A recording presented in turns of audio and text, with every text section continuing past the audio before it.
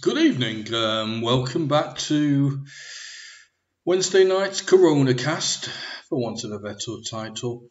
It's our live information advice, support and recommendations YouTube channel, hosted by Dan here in the South Costa Blanca, along with our local correspondent Frankie and national British Northern European correspondent Paul D. Nichols, who I'm sorry to announce is absent due to illness today, but not a COVID-19 related outbreak in his ward. Thank God. Well, anyway, we are going to be welcoming Frankie onto our virtual stage soon.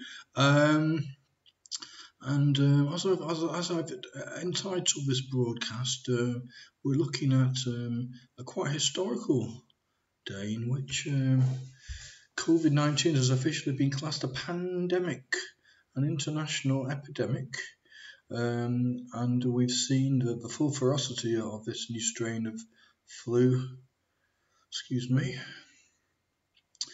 in the old European country of Italy, where he is now.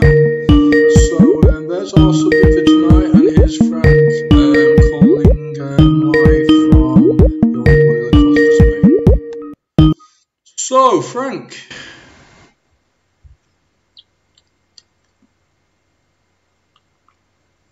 So, Frank. Oh, achoo. Bless you. Are you live with us? Are you suffering from are you suffering from the same malady as Paul D. Nichols in Rochdale?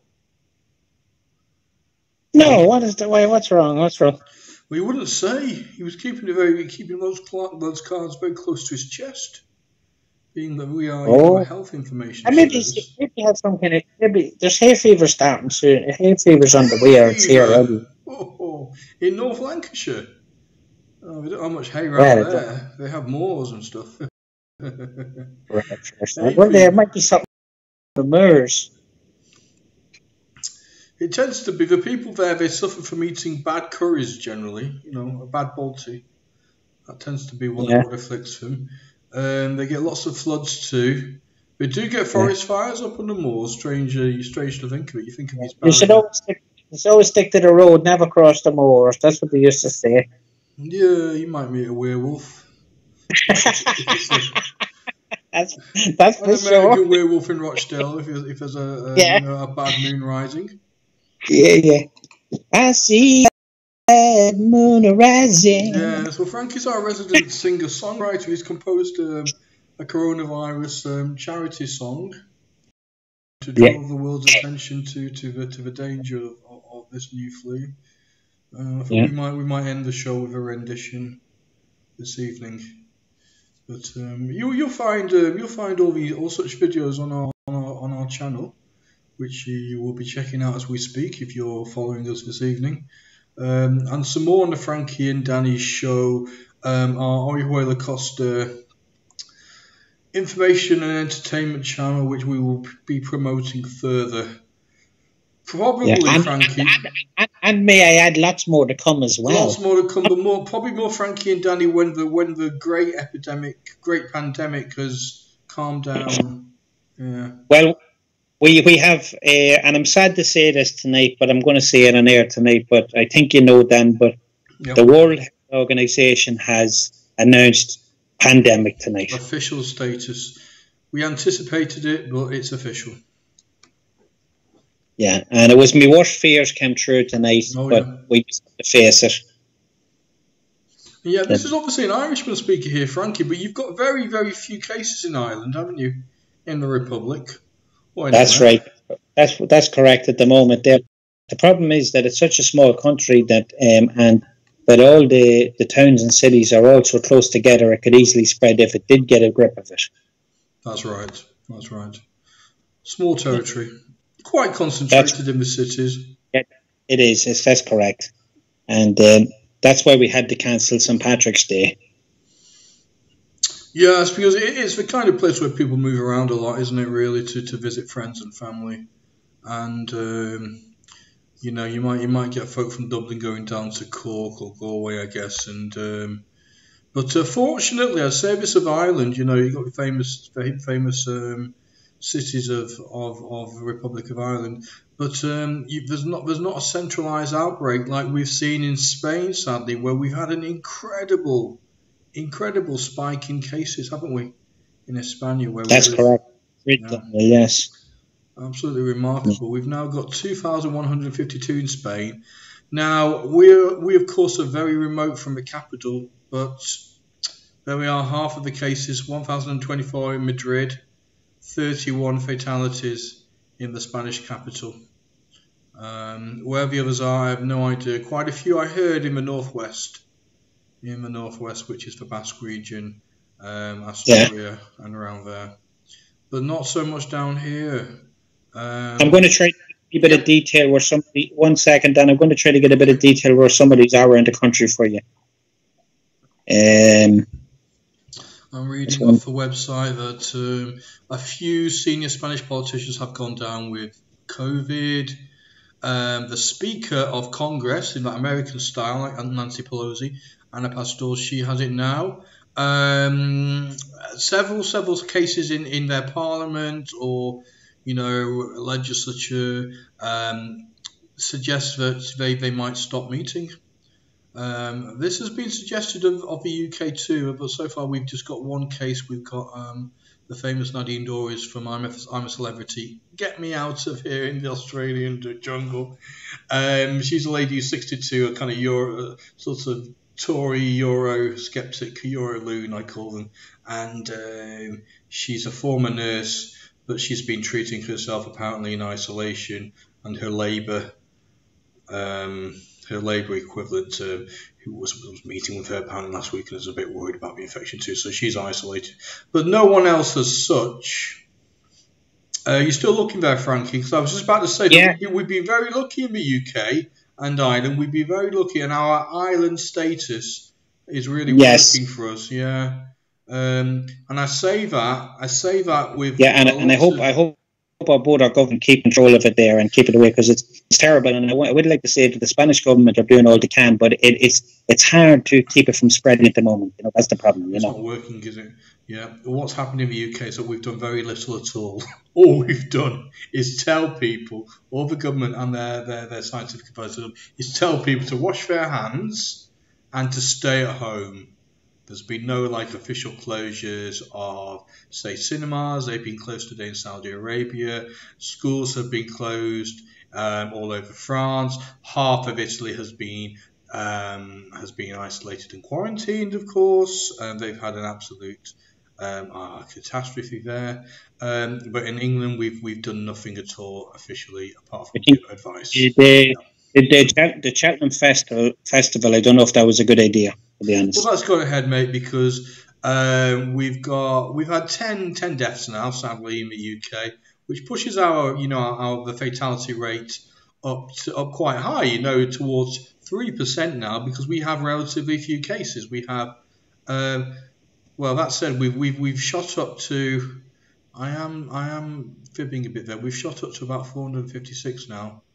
So again, we've doubled in about 5 days. I'm just going to add in, if I may, the numbers in Spain as we stand tonight now, at this time now, are 2,222 cases. There's 54 deaths in Spain, 54 people dead in Spain with this tonight. Yep. And 183 have recovered. Okay. Well, it's nice those people have recovered, but 2,000.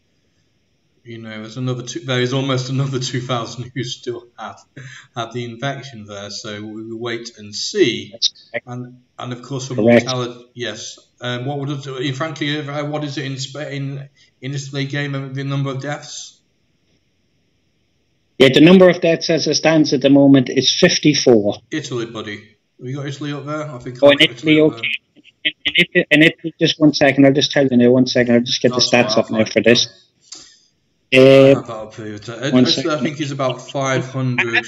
I'd like to just say tonight that Italy, as it stands at the moment, just at this time now, is 12,462 cases. Incredible. Yeah, and I'm going to tell you the total. 1 second. Let's see. In Italy, the total deaths in Italy as it stands tonight is 827. Yeah, and that is up. That was up nearly 200 overnight. So they are in peak epidemic now.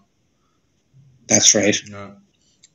Now the pandemic is not as important as the epidemic. We're still looking at epidemics in a handful of countries.